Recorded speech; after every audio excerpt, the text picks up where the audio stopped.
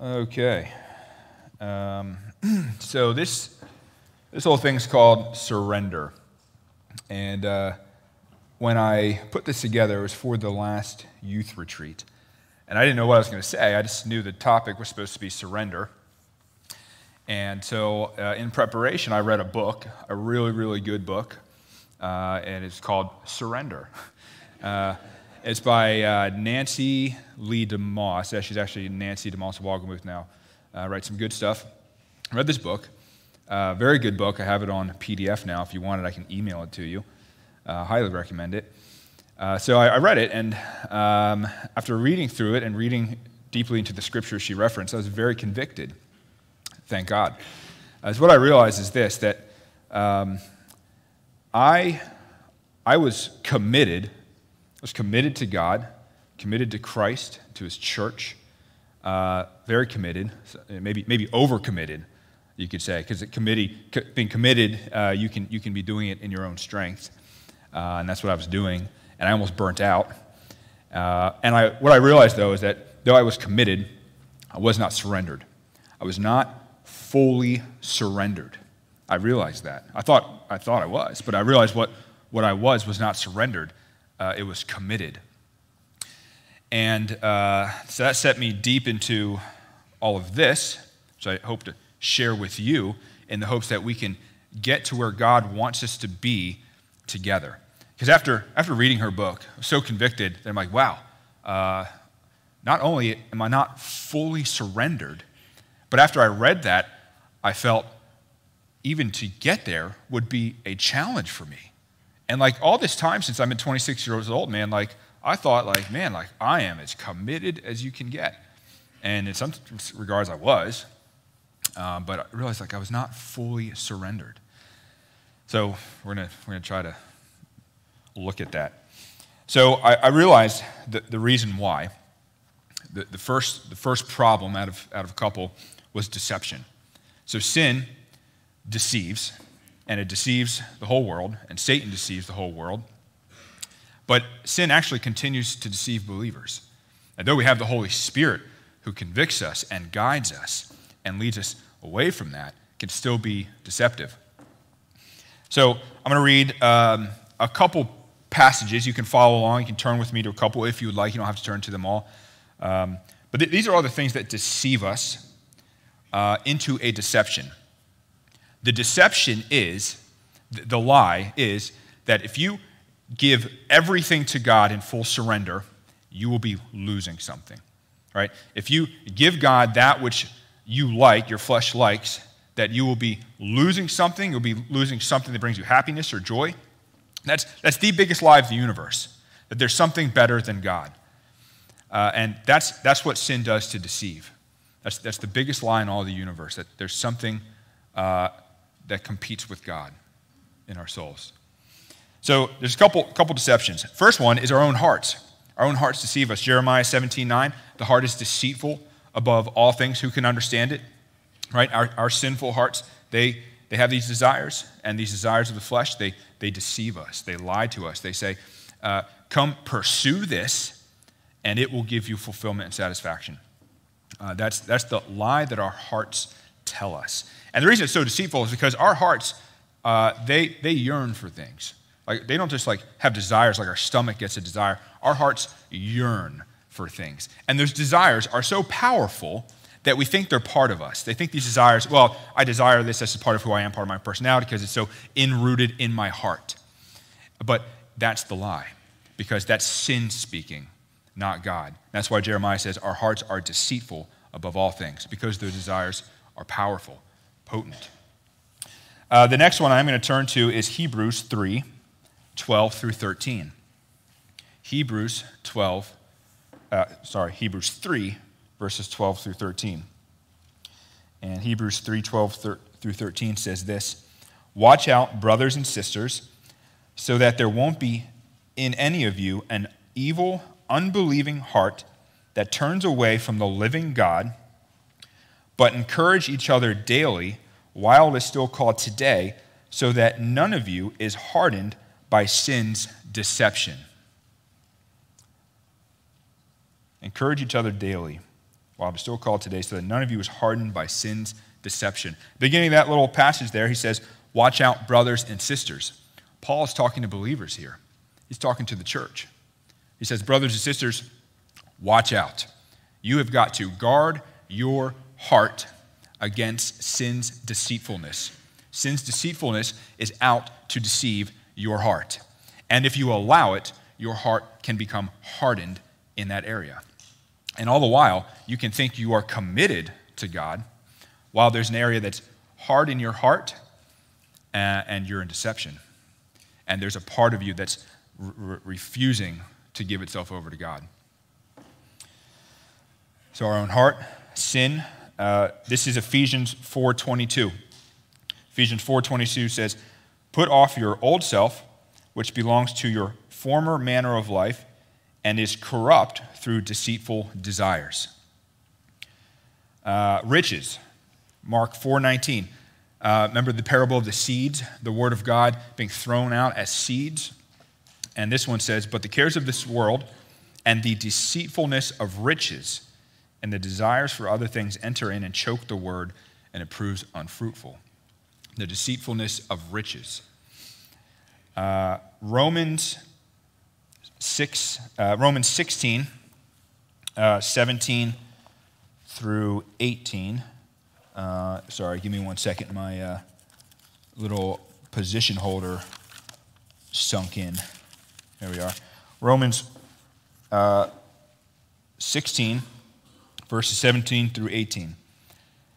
Now I urge you, brothers and sisters, to watch out for those who create divisions and obstacles contrary to the teaching that you learned. Avoid them, because such people do not serve our Lord Christ, but their own appetites. They deceive the hearts of the unsuspecting with smooth talk and flattering words. So people deceive through smooth talk and flattering words.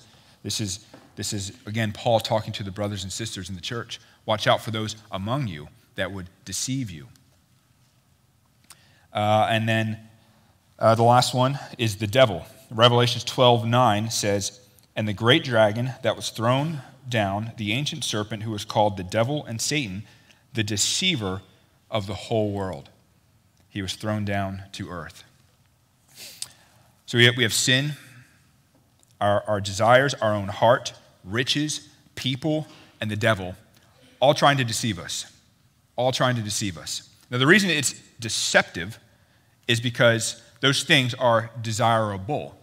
If Satan came out and said, hey, come follow me because I'm going to steal, kill, and destroy you. Come follow me, I'm going to kill you, destroy you, and steal from you. We're all going to be like, yeah, no thanks. Not happening. But he deceives with sin and sins that our hearts desire, because our hearts are deceptive and they desire those things. And so he puts those out there and deceives us with those desires. And the deception is so potent that says he deceives the whole world. He deceives the whole world. He doesn't say, come follow me and I'll kill you. He says, come follow me and I will satisfy you. Right? That's what he tempted Jesus with. Bow down to me, I'll give you everything. Everything you've ever wanted. All yours, Jesus. You're hungry? Take care of that. You want power? I'll take care of that. All you got to do is bow down to me. And that's what he's continuing to do, and that's what we are up against. You see how much deception we are up against? We are in war. We're in a battle for our hearts and the affections of our hearts. Sin, the devil, is trying to steal the affections of our hearts that rightfully belong only to Jesus. And so that's what we're up against. And it keeps us deceived. It keeps us enslaved. And that deception tells us that if we would surrender those things, that we will be joyless, that we will be giving up something that's a true desire of our heart. And who can do that? Who can take this true desire of their heart and say, no, this is my desire. I truly desire this. How can I give this up? And the lie that works so well is that, well, you can't, because if you do, you will be joyless. So Jesus knows all this, and so he wrote us a word, and this word is the truth, and this truth sets us free. All right, so John 8:32 See if I marked that one. I'm not sure if I did. Yeah, I did. Okay, so John 8:32 through 36 says, "If you abide in my word, you are truly my disciples, and then you will know the truth, and the truth will set you free." If you abide in my word, you are truly my disciples, and then you will know the truth, and the truth will set you free. So here's the thing with that verse 2 that I learned, that the truth of God indeed sets us free. It does. But there's another part in that context that's important that I think I often miss. It says, if you abide in my word, you are truly my disciples. Then you will know the truth, and the truth will set you free. So there's plenty of people who know what this says. They know what the truth says, but it does not set them free. Satan knows what this says, but he is not free.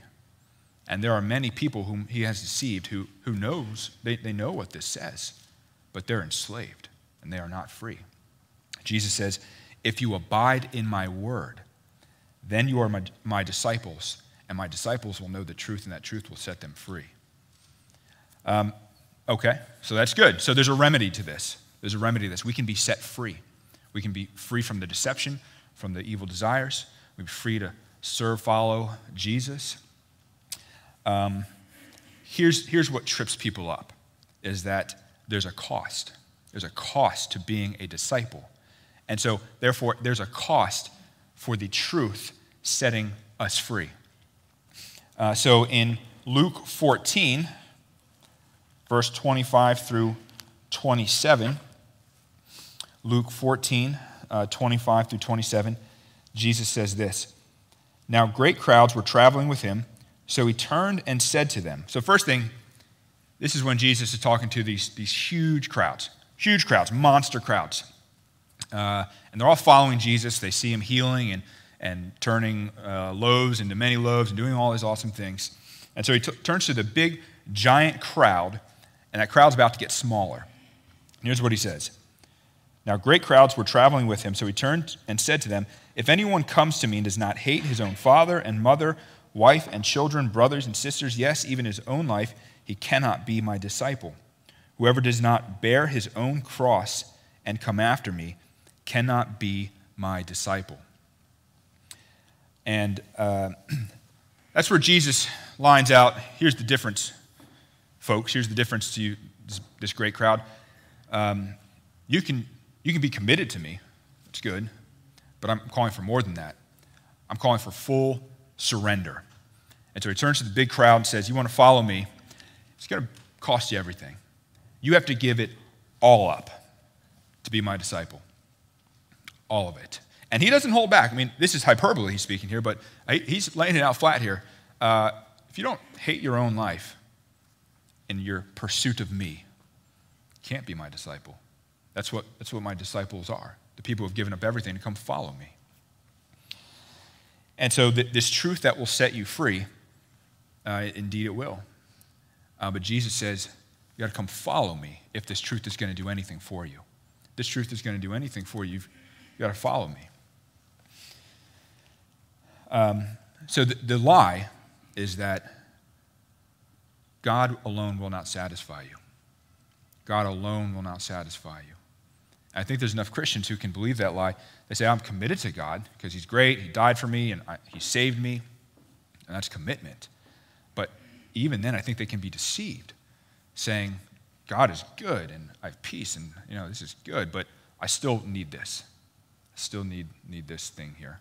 If I give that up, it will rob me of joy. And so I think there is a truth that sets us free from that. And the truth is that Jesus alone is everything. God alone is everything.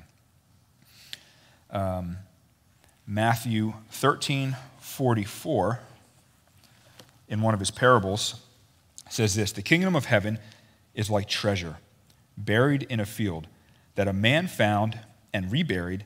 Then in his joy, he goes and sells everything he has and buys that field."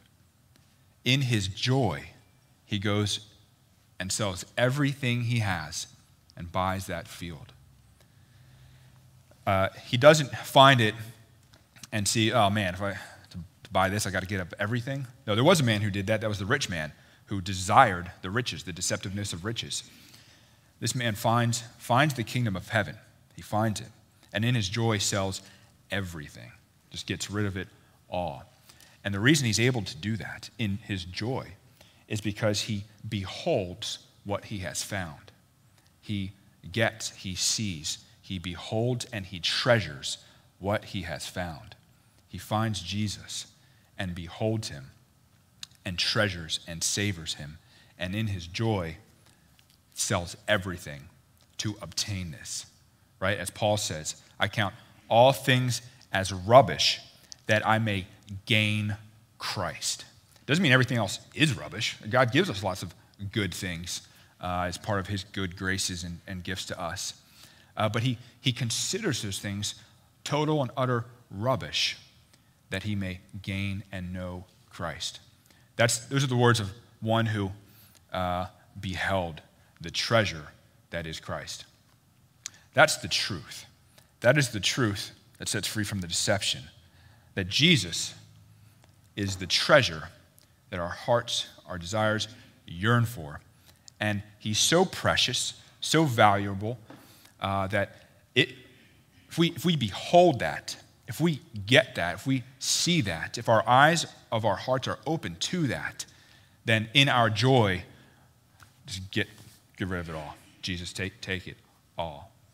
And that is surrender. And the lie is that in surrender you will lose something. But the truth is that in surrender you gain. Surrender is the way that you gain. The world says, no, you give up your desires, you're lying to yourself, betraying yourself, not being true to yourself, with no inclination that some of those desires could be deceptive. Some of those desires could be bad. That's the lie. And the truth is that Jesus is the treasure that our hearts yearn for. And when we behold that, we joyfully receive it in forsaking all else.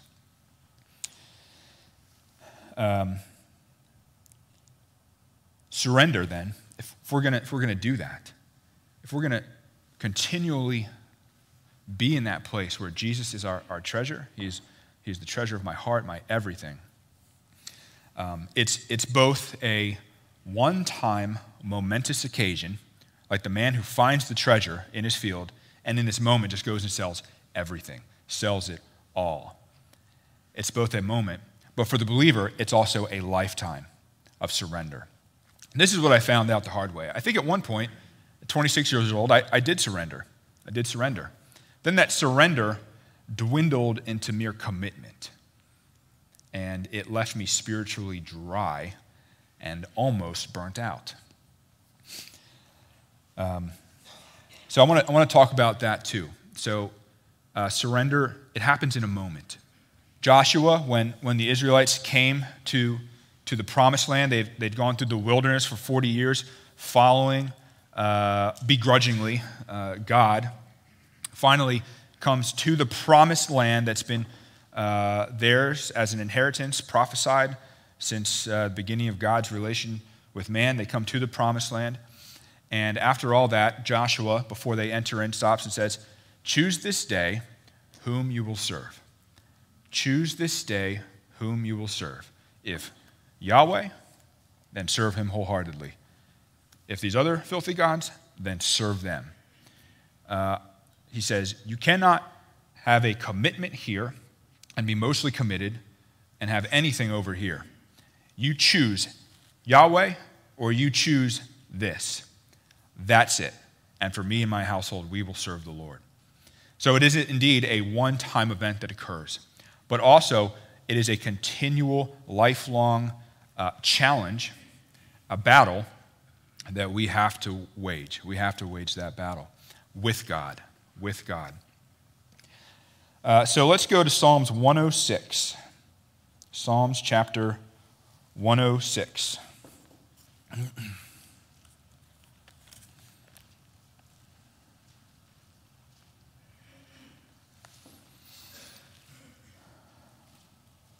Psalms chapter 106. We're going to start in verse 8.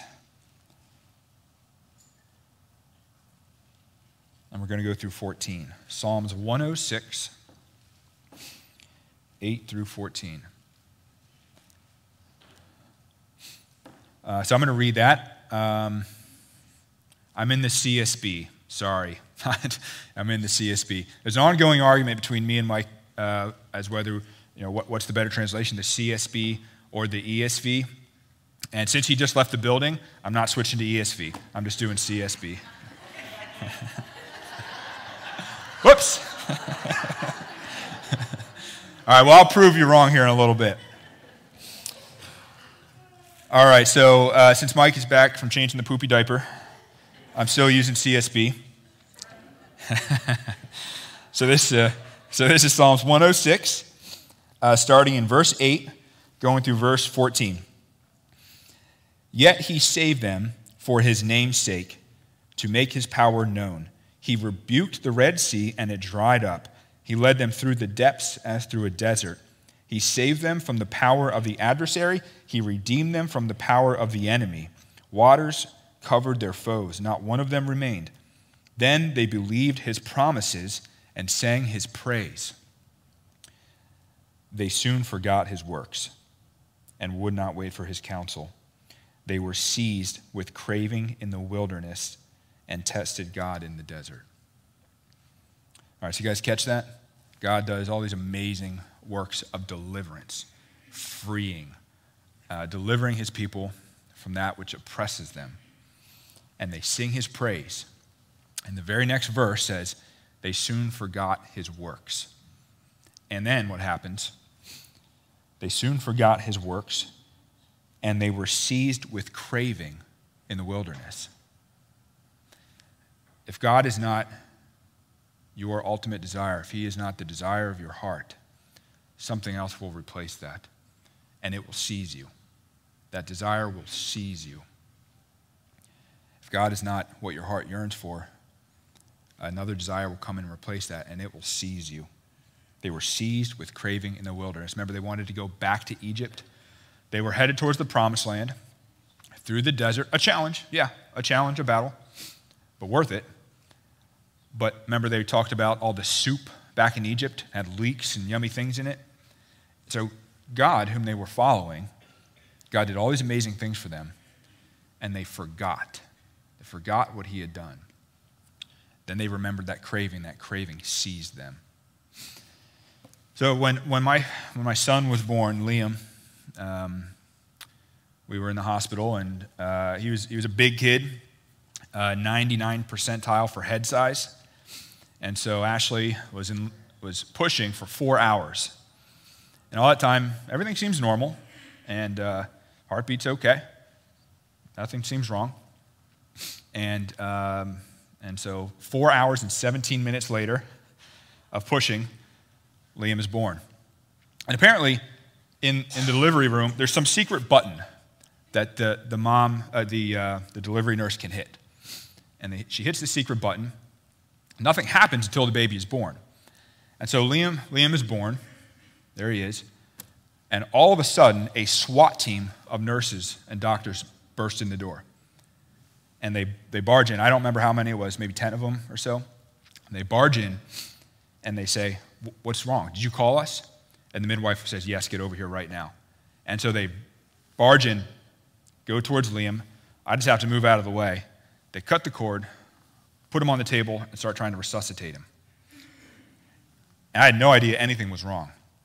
I'm just kind of almost paralyzed with fear at this moment. The SWAT team bursts in, they cut the cord, they start trying to resuscitate him. And I just started praying. And I have no sense of time. I have no idea how long that time was. 30 seconds, 5 minutes, I don't know. And eventually he just started breathing.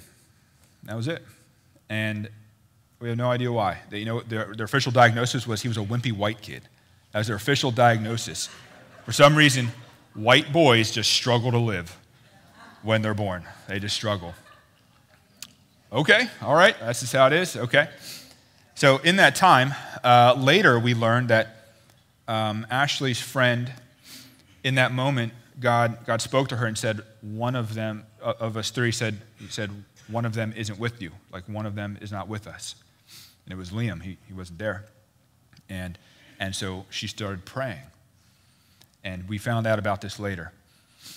But when it was all said and done, and I got to hold my son who's alive and my firstborn, and the emotions kind of just settle, I can think clearly again.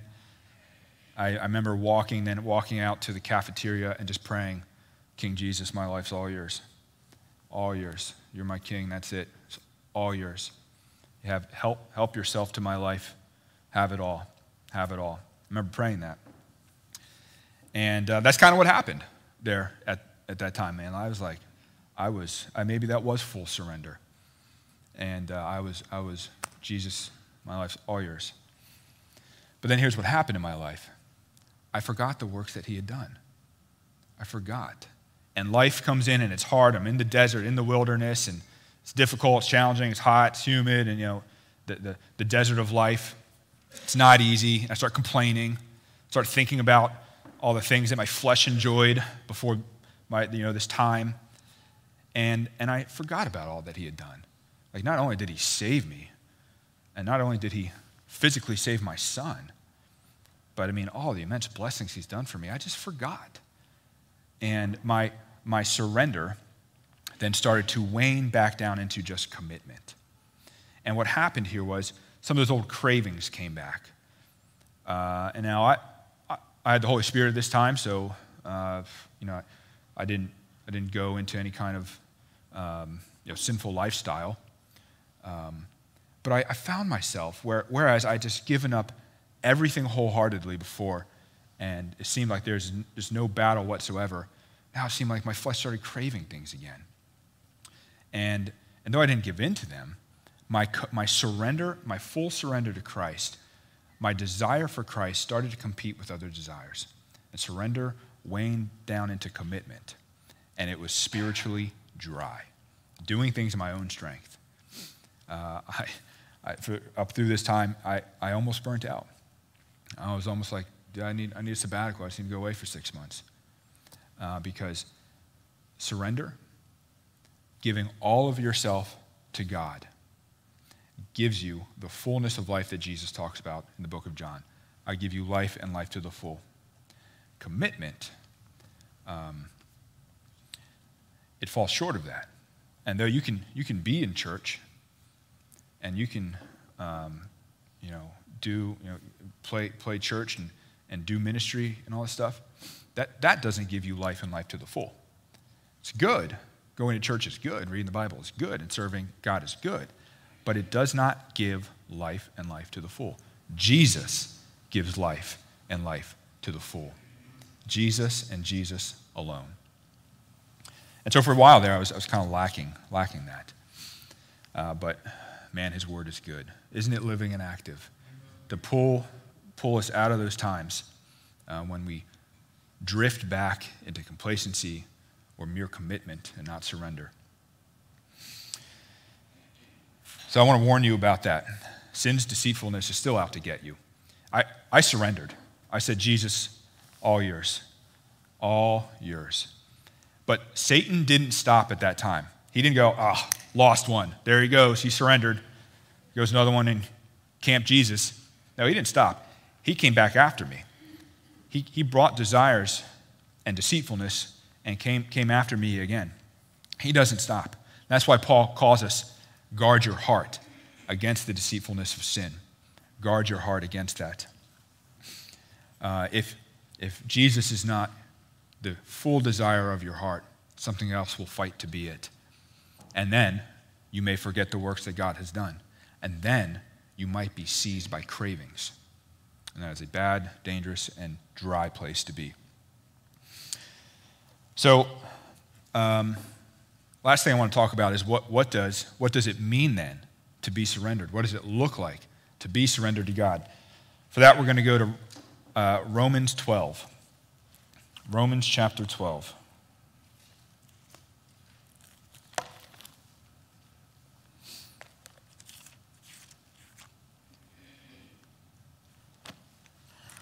Romans chapter 12, verses 1 and 2.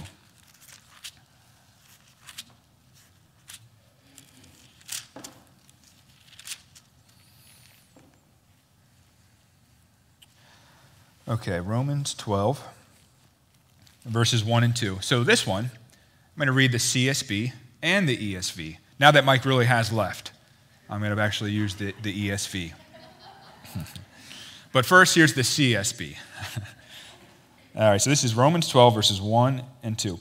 Therefore, brothers and sisters, in view of the mercies of God, I urge you to present your bodies as a living sacrifice, holy and pleasing to God. This is your true worship. Do not be conformed to this age, but be transformed by the renewing of your mind, so that you may discern what is the good, pleasing, and perfect will of God. Okay, now here's the ESV. Not doing it secondly for any particular reason. Therefore, brothers and sisters, in view of the mercies of God, I'm sorry, that's not the ESV. Here's the ESV. I appeal to you, brothers. I appeal to you, therefore, brothers, by the mercies of God, to present your bodies as a living sacrifice, holy and acceptable to God, which is your spiritual worship. Do not be conformed to this world, but be transformed by the renewal of your mind, that by testing you may discern what is the will of God, what is the good and acceptable and perfect will of God. So, in the Old Testament sacrificial system, they would put a sacrifice on the altar, and they would burn it up. That's called consecration. They'd burn the whole thing. If a sacrifice was meant to be consecrated to the Lord, the whole thing goes up. You don't keep anything for yourself, nothing. The whole thing gets burnt up in a consecrated sacrifice. Here's what the Apostle Paul, here's what the Holy Spirit is calling us believers to do here. Therefore, brothers. So the therefore points backwards. Therefore, in view of the mercies of God. So the book of Romans talks about how we are all under God's wrath. We're all sinners under God's wrath, deserving of condemnation. But God demonstrated his love for this, that while we were his enemies, while we hated him, he sent his son to die in our place, that we would not be under the wrath of God, but that we would be then under the mercy of God, being that the wrath of God was placed on Jesus in our place, that would not be placed on ourselves. And that we're, in chapters 6 and 7, I think it is, that we still stumble. We're still gonna trip up, but the Holy Spirit is with us. He's going to be with us in that time to get back where we need to be. He's going to help us get there. And then it talks about Israel. If this is all true, why is Israel falling short of it? And in chapter 11, it says, well, because of your mercy shown to you, they will be given mercy. And then he says, therefore, brothers and sisters, in view of the mercies of God, I urge you to present your bodies as a living sacrifice. So two things there. You and I are to be living sacrifices, but we're to do it in view of God's mercy. This is the lie. The lie is the world says you give yourself to God, you're going to lose. And that would be true if we had to surrender only because of his wrath. If it was only because of his wrath that we had to surrender, and if we had no other option, if we just had to surrender and just take what was coming to us, well, that would be true. But the truth is, we don't surrender in view of his wrath. We surrender in view of his mercy. And in that is not loss, it is gain. It is what our souls were made for. So we are urged, Paul urges us to be a living sacrifice in view of his mercy. Now, okay, I'm going to say this now because Mike's gone, but he's probably going to listen to it on the recording. This is where the CSB actually misses it just a little bit and the ESV gets it right. Here's the word there where the CSB says, in view of his mercies of God. An actual better translation is the ESV, by the mercies of God. I appeal to you, therefore, brothers, by the mercies of God, to present your bodies a living sacrifice. We don't give ourselves up in our own power and in our own strength. We do it by the mercies of God. Yeah, we do it in the view of his mercy. We give ourselves up to him and we receive mercy. And we do it because he's been merciful, and we do it by his mercy. It takes the mercy and the grace and the power of God to live this kind of life. this living sacrifice. Now, sacrifice, whereas it used to mean loss, where you would give something up, and this sacrifice would be completely consumed on the altar. Now it means gain. In Galatians 2:20, Paul says, "The life I used to live, I put that to death. The life I now live, I live by the Son of God, by him living in me." And then he says in Philippians, "To die is gain, and to live is Christ." This sacrifice now, because Jesus paid the ultimate sacrifice in my place, now anything I give up for God brings me gain. That's the truth. Against the deception that giving up will rob you. No, the truth is giving up will allow you you will have gain. And so the living sacrifice. A sacrifice, now we talked about earlier, that surrender happens in a moment. It does, happens in a moment. And so that time, when Joshua says choose. Choose God or choose the others. Don't make half-hearted commitments to one or the other. Choose.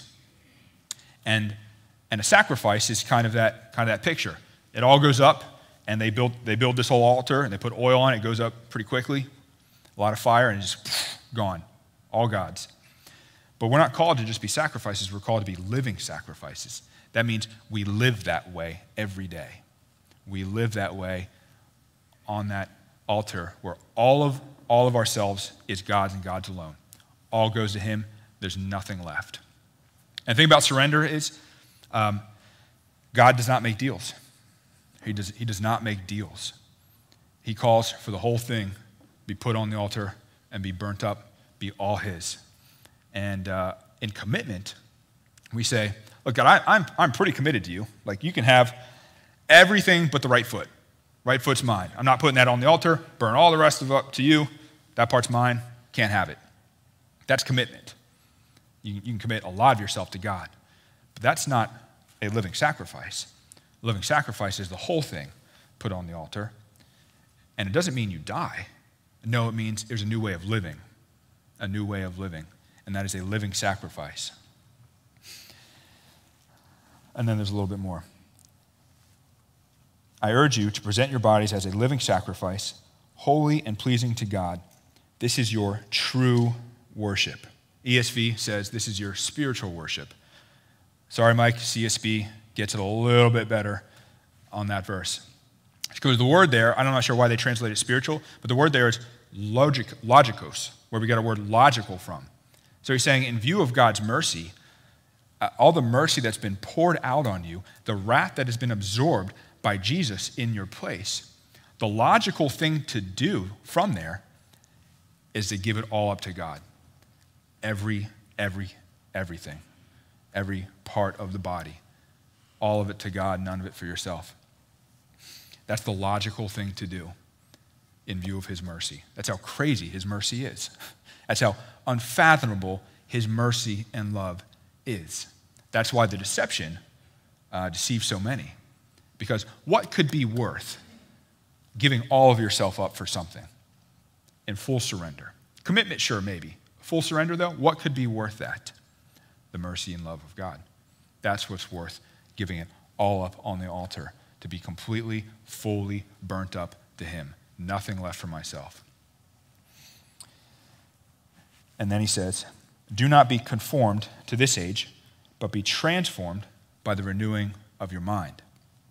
Do not be conformed to this age, but be transformed by the renewing of your mind. Being conformed is being squeezed and molded from the outside in.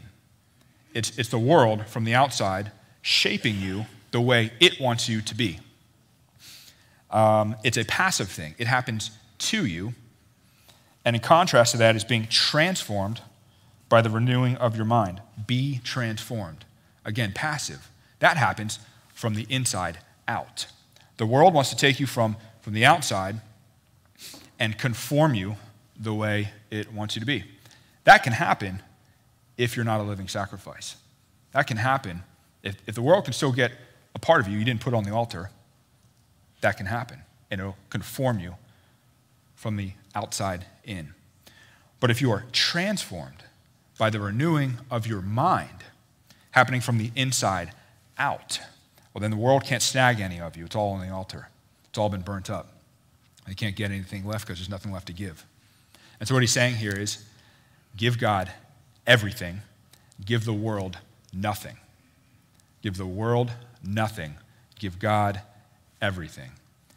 And that transformation happens in your mind. 2 Corinthians 3:14 and 18. Paul tells us, the veil has been removed, and we now all with unveiled faces can behold the glory of the Lord. That's what the guy who found the treasure in the field did. He was able to behold how great a treasure that Christ was. And Paul prays this, and he tells us like that's what we have to do. We have to have our minds open, the eyes of our minds to be open, to be able to behold the glory and the treasure that Jesus is. And with that unveiled face, beholding he who is our treasure. We get that. A logical thing to do is to give it all up to him. Become a living sacrifice. That's the logical thing to do.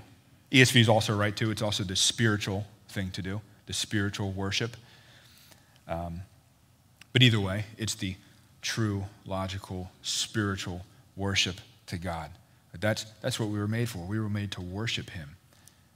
And Romans 12:1 says the reasonable, the logical act of worship is put yourself on that altar and set it ablaze, all for him, not withholding anything from him, giving it all to him as a living sacrifice. Doesn't mean you're dead. It means you're living. It means you're living that way. Commitment can kind of look that way. It might have kind of look like most of you was on the altar. And that's how I operated for quite a while. And really, most of me was on it. And that nearly burnt me out. So I wasn't fully consecrated to God. Therefore, I was in disobedience to his word. And his word, living and active, cut right into the piece of the heart that needed to be cut and brought the change that needed to be changed. So I want to guard you. Brothers and sisters, be on guard against that deception, as it still is out to deceive us. Even if you've made that decision to surrender, Satan's not giving up on you. He's still coming to deceive you with sin and try to deceive you that there's a desire that has any holding to compete with our desire for God.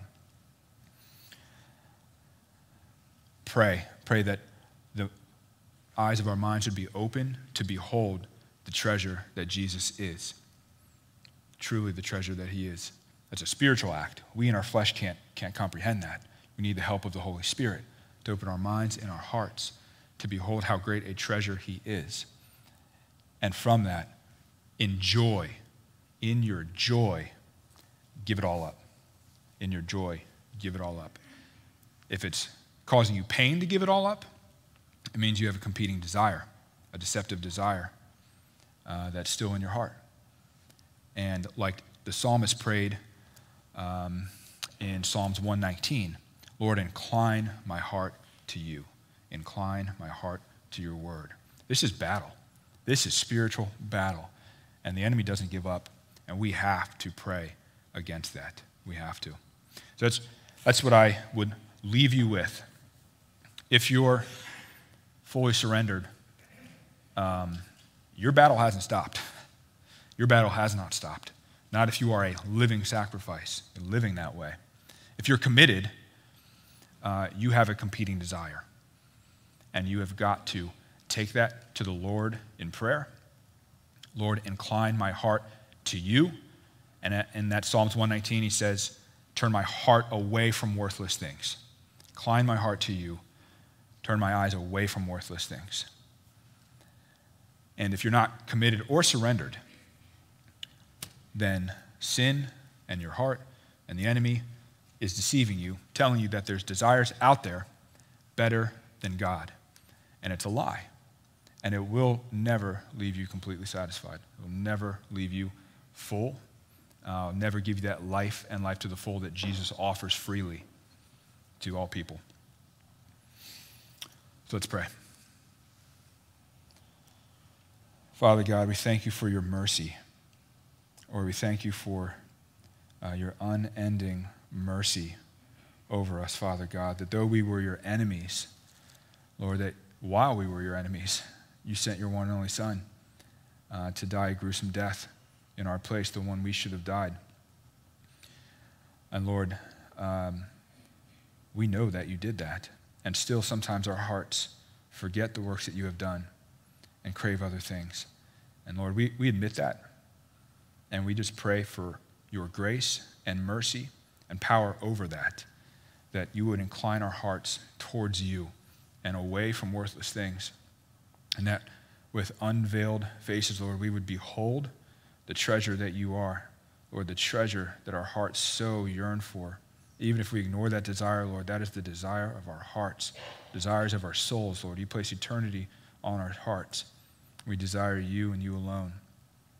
Lord, incline our hearts towards you and towards that. If there be any way in us, Lord, turn our eyes away from worthless things, that we would behold the treasure that you are, and in our joy, take it up. Lord, in our joy, take it up. And then give all of ourselves to you, Father God, that we may gain, that we may consider all other things as rubbish, that we may gain you. I pray that you would accomplish this in us, Lord, by your Spirit. We pray this in the name of Jesus. Amen. Fight that battle every day. Pray through those desires. Pray that God would incline your heart to him. And in your joy, give yourself up to God. Amen. Dismissed. See you next week.